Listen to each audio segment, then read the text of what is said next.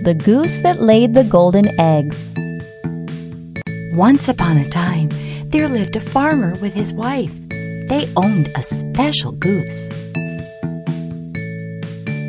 One day, the goose laid a golden egg.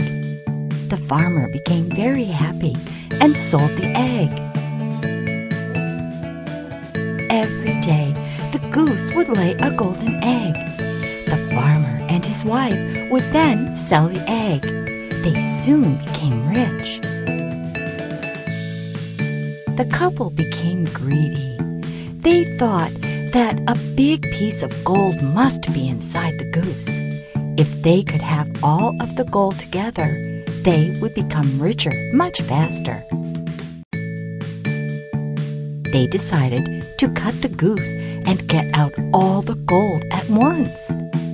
They killed the goose and found that she was like every other goose from the inside. There was no gold inside. They started crying.